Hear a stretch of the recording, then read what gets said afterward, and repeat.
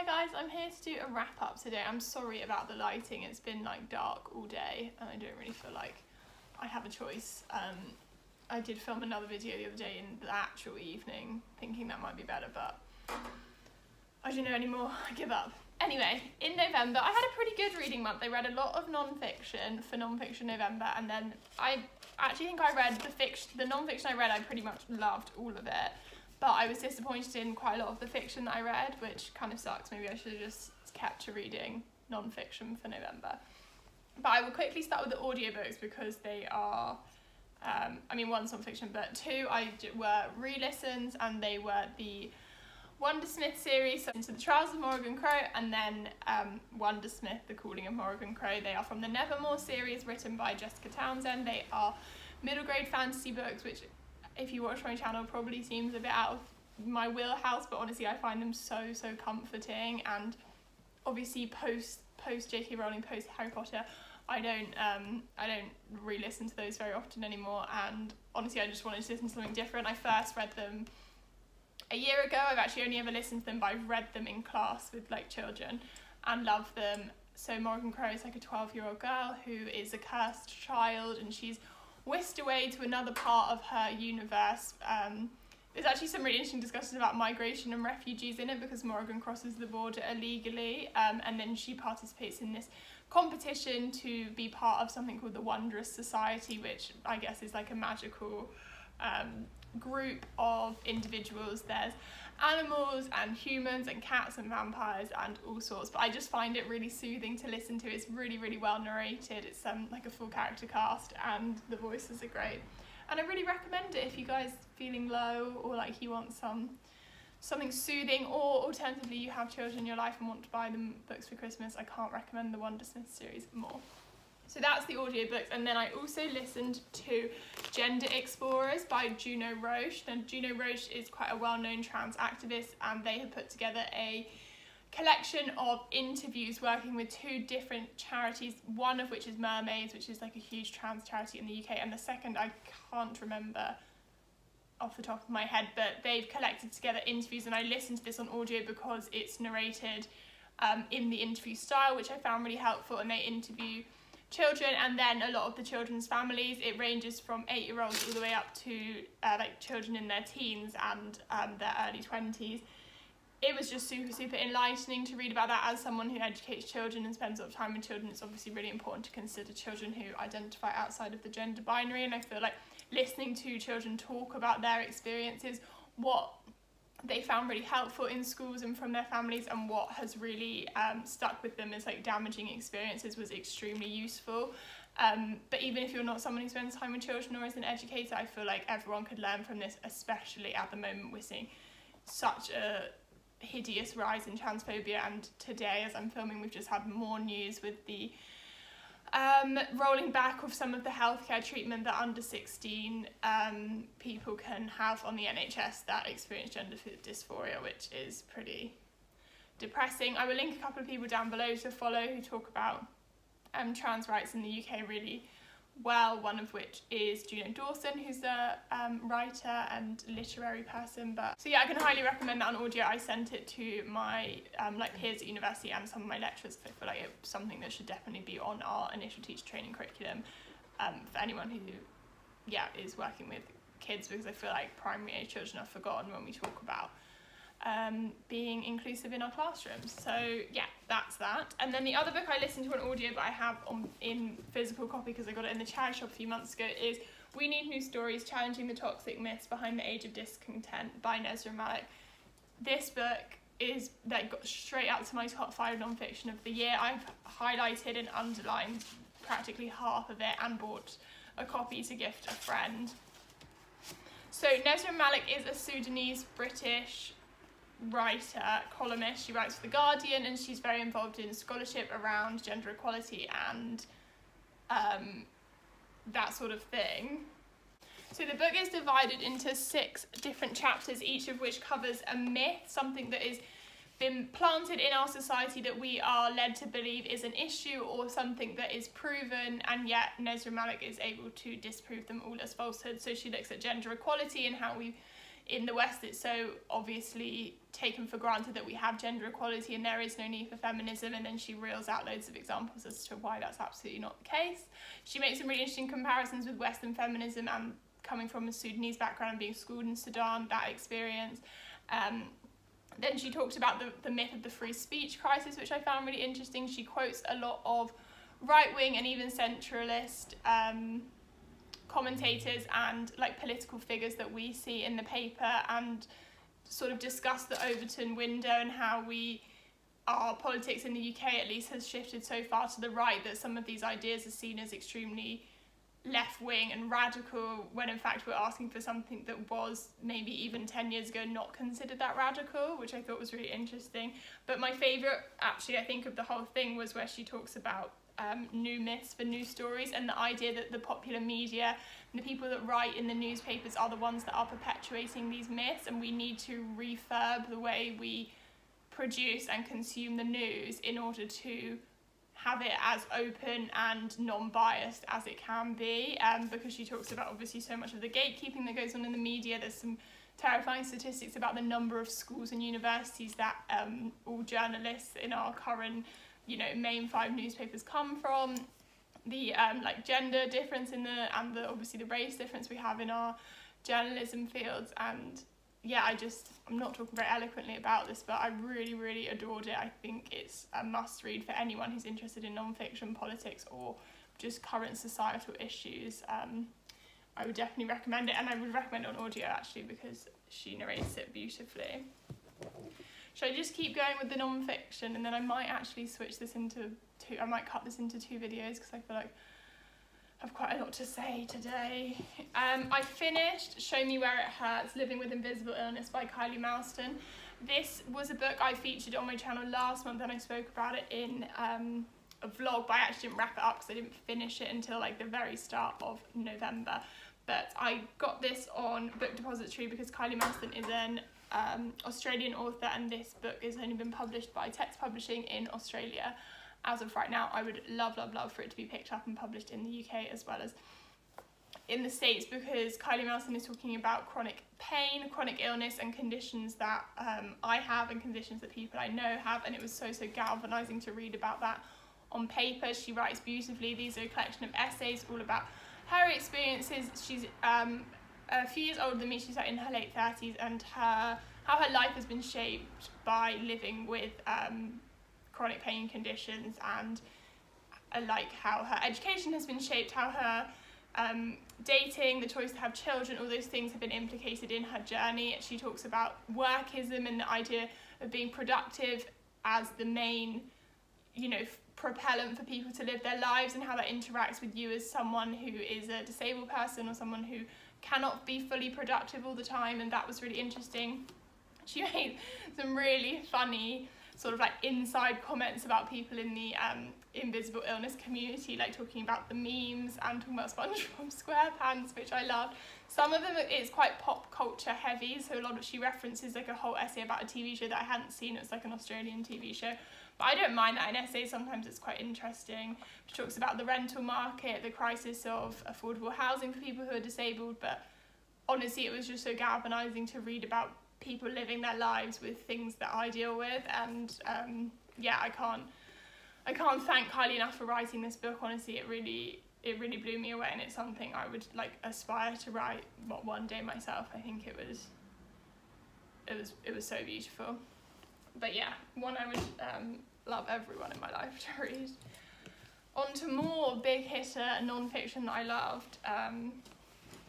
Whites and Other on Race and Other Falsehoods by Ortega Owagba. This is a tiny slim book put out by Fourth Estate. It's just one essay published by, I think it came out last month. I had it on pre-order and it arrived on the day, and I read it like in the course of a couple of hours. But she's talking about the fallout from the George Floyd murder and the rise of the protests that we saw over the summer in the US and the UK, and really, is it possible to be a true ally as a white person to black people in this period of social change that we're living through, and this idea of virtual signalling and click activism and participating online, and what that actually means when you're not prepared to give up something that you have, and the definition of allyship, if allyship is actually involves sacrifice, and she is implying that a lot of people don't understand that, and that's why they're not participating in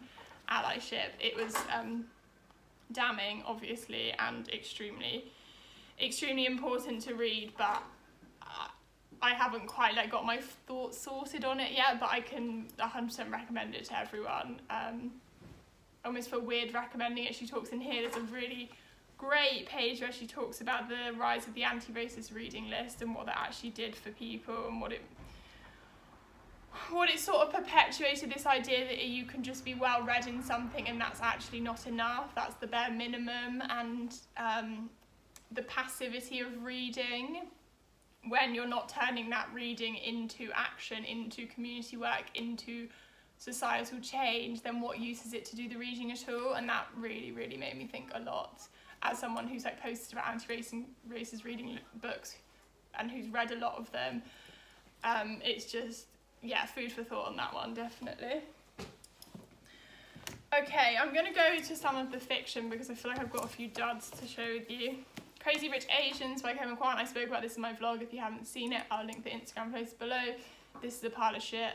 Kwan's racist. I don't really have anything else to say on it. Don't read it, don't buy it. I now don't know what to do with it. If anyone has any advice, I don't really feel like giving it to the charity shop because I don't really want anyone else to read it or this to be circulated. And I also have the other two because I bought them as a collection of 3, or my mum bought them for me. So yeah, I don't have anything to say on the narrative because I don't want to read a book with the N-word in it that's not written by a black person. I read Jillian by Halle Butler. I was disappointed. I loved The New Me by Halle Butler. I thought it was the sharpest take on workism and the perpetuation of productivity culture and burnout that I've ever read. But I think I loved it a lot because it was also one of the first, maybe it wasn't the first millennial fiction I read because I read Sally Rooney, but I can't think of anything in common with Halle Butler and Sally Rooney. I almost shy away from considering Sally Rooney part of the millennial sphere because I feel like her books, maybe it's because of the context of her books set in Ireland that I don't find them to have that many similarities. But anyway, I loved The New Me, and this was published before The New Me, so this was Butler's debut. And it was fine. It's about a woman, Megan, or 2 women, Megan and Jillian. Megan lives in with her boyfriend, is very unhappy, and Jillian lives alone with her son, and they both work in a doctor's office. And it's sort of about how much Megan hates Jillian and despises her life, and how much Jillian wants to be part of Megan's life, and this weird infatuation she has with getting a dog. And it's interesting to see Jillian sort of fall off of she basically just falls into sort of a psychosis over and loses touch with reality over this period of a few months, and we sort of see that happen. But then Megan is the most detestable character, and I like unlikable characters, but Megan is vile, just so self-hating, on hating everyone else, has not an ounce of hope in her body for the future of herself, and her boyfriend is so nasty to her boyfriend. And the ending really threw me, but yeah, 2.5, wasn't that big a fan. Pizza Girl by Kyoung Frazier. I picked this up because it was going around on Bookstagram a while ago. It's very short, 170 pages, sort of plotless. Actually has quite a lot in common with Jillian. It's about a unnamed pregnant protagonist working in a pizza shop at a dead-on job with a boyfriend and her mum living at home, and she gets infatuated with a local woman who she drops off pizza to. And in the same way you do in Jillian, you see this character put so much into this other person that they vaguely know, and the other person has no connection with them and doesn't realise how much they are being idolised and pedestaled by your protagonist. And again, they start to lose touch with reality, and it ends in this act of insanity. But I would say only until like 100 pages was after 100 pages I was not interested, and I was like, oh, I'll push for another 10, and then suddenly it started to get interesting because the characters started to become more and more strange, but could take it or leave it, again, middle of the road. It was an interesting look at queerness and sexual identity and bisexuality, like being in a straight relationship and having feelings for someone of the same sex as you. I found that interesting, but it wasn't enough to keep me gripped. I was incredibly sad by the end for some reason though, but I don't know if I was just in a sad mood or if it was actually that sad. Jillian's gonna be disappointed. Daddy by Emma Cline. It was fine, like it wasn't worth the £16 they spent on the hardback, that's for sure. So this is a collection of short stories by the writer of The Girls, who wrote, Emma Cline wrote that, I want to say 2016, and that's about based loosely on the Manson cult and the Sharon Tate murders in California in the 60s, I want to say. And it's got a very like low level tension, cultish misdemeanor vibe to it, which I really liked, and coincidentally my favourite story in here was the one that felt like it was based on the same background experience with the like commune and the group of girls and them sort of sneaking around. But ostensibly it's about horrible men. All of these men in these books, in these stories, are acting out of turn or acting towards women in a violent or inappropriate way, but Emma Cline isn't really showing you that. She's just leaving you the breadcrumbs. She's a very, very frustrating writer to read, but I can understand that it is very clever to write in that way. So we're hearing about something that happened in the past, or the incident, or the man is now like this is because of that night, sort of thing. But because they're short stories, you never find out what that night is, which me being the way I am, my mind just like jumps to these places, which is really interesting to read as a reader, and I love to talk to people about the stories to find out where did they think he was a rapist, did they think he was this, did they think he was that, but I don't know, I think it's also quite forgettable. I read this at the start of the month and I'm like straining my brain to think about what I actually thought about it. I love the one that was set and based on, I think, Brandy Melville, I mentioned in a vlog, the girl who like sells her used underwear. I thought that was really clever and obviously extremely seedy. But yeah, I don't know, I wasn't that enamoured by it in the end, which is disappointing. But I will pick up whatever Cline writes next, I think, and I'm hoping it'll be a full-length novel. I feel like maybe that's just more her jam. Okay, and the last fiction book I read, and by far the best fiction book I read this month, was Open Water by Azumah Nelson. Again, if you saw my vlog, I was raving about this. This is a proof from Viking I was kindly sent. It comes out in February. I will leave the link to pre-order it below. Go and click on it now.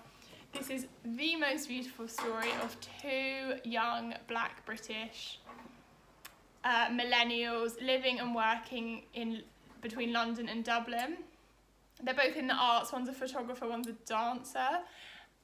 They fall in love. You trace their story of the slowest burn of love I've ever witnessed in a book. I was talking to my friends the other day about how much we all hate romance.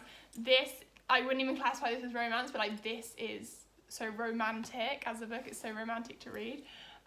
You watch them fall in love so slowly, and then other parts of their worlds come crashing down. They're trying to make it work, and slowly you realise that it's unfixable, and it's so sad. But Azumah Nelson is writing about police brutality. He's writing about intergenerational trauma. He's writing about the scars that a black body carries. He is a beautiful, beautiful writer. It's extremely lyrical. I would compare it to Saeed Jones's memoir, How We Fight for Our Lives, and I would compare it to Ocean Vuong's On Earth We're Briefly Gorgeous. That sort of lyricism and poetic prose we're talking about.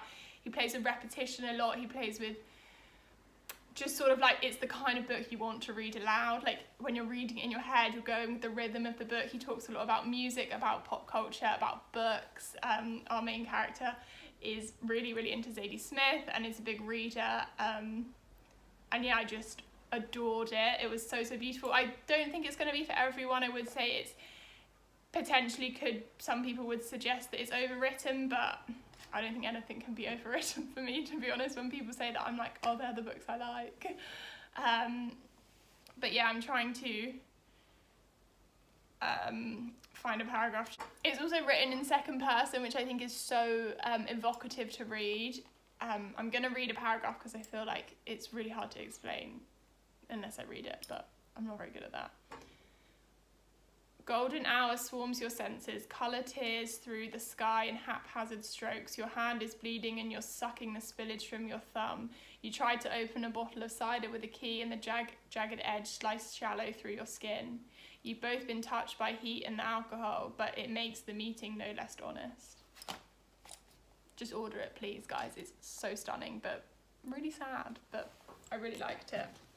I wrote a review on it and I will post it down below as well. Okay, the last 2 non-fiction books I have, I also adored this month. I'm not sure, it's really hard to pick a favourite non-fiction for non-fiction November because I just read more of it than I do any other month. But I read A Dutiful Boy. I actually listened to this on audio as well, I should have picked up earlier, by Mohsin Zaidi, who actually commented on my Instagram, guys, which was fantastic. A memoir of a gay Muslim's journey to acceptance, so as the title sort of gives away. It's a story of Mohsin and his experiences growing up, coming to terms with his sexuality in a Shia Muslim community in London. Mohsin ends up going to Oxford and is then becomes a lawyer, which is really interesting, and he talks a lot about, once we move past the experience of his adolescence and his childhood, then when he talks about being a lawyer and sort of like fighting for LGBTQ plus rights while still harbouring sort of internalised homophobia and understanding that his parents haven't accepted him, but he believes in the rights for everyone. And he's, at the end of the day, has lived up to what his parents wanted. He talks a lot about the cultural expectations in his community and, you know, having a job that will contribute to your family household, having a job that your parents will be proud of. That like sort of idea of the second generation immigrant, which I've read a lot on before, but I think that intersecting with sexuality is extremely interesting to consider. It's harrowing, some parts of it, especially as Mohsin suffers with his mental health so badly, especially as he gets to university and is coming to terms with his sexuality there. But it's a wonderful also representation of therapy and counselling and how that can help you, which I really always appreciate in memoirs of mental health, to give a good representation to that. So that was great. On audio it's read by him, which obviously is fantastic as well, but I think it's really clear the anguish and the angst that he experienced, which obviously is gutting to read about, and you're pleased that he made it out the other side, but it wasn't like a 180 flip and suddenly his family accepted him. Like it was hard and it was long, and he got to the point where his friends and his therapist were saying, you have to realise maybe your parents will never accept you, and I just can't imagine how gut-wrenchingly sad that must be. But yeah, honestly, I really, really adored it. I would really, really recommend it as just another perspective on the intersection between sexuality and religion. And the last book, which needs no introduction, I'm sure so many of you have read, and this is just me participating in the hype for it, because I don't think you can overhype this book, and that is In the Dream House by Carmen Machado. This memoir is like nothing else I've ever read. So each section is written in a different genre of literary prose. So we've got, I'll read you some of the titles. The Dream House is utopia. The Dream House is a haiku. The Dream House is a stopgap. My favourite is The Dream House as a choose your own adventure story, where Maria Machado lays out an experience of hers and asks you to skip to different pages depending on what you think will happen to her, and it was so cleverly done, and I copied it and wrote my review in that same format, which was really fun.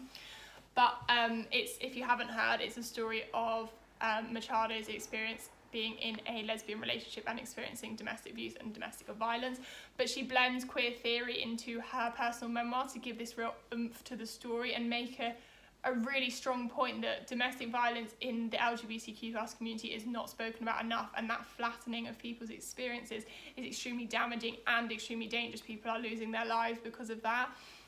So she talks about like the myth of the lesbian utopia and this idea that people think, or like first and second wave feminism believe that like lesbianism couldn't ever like intersect with violence because that was like without men, what possibly could go wrong, sort of thing. And she really picks apart that argument, and I really appreciated that element, as well as her being a fantastic writer.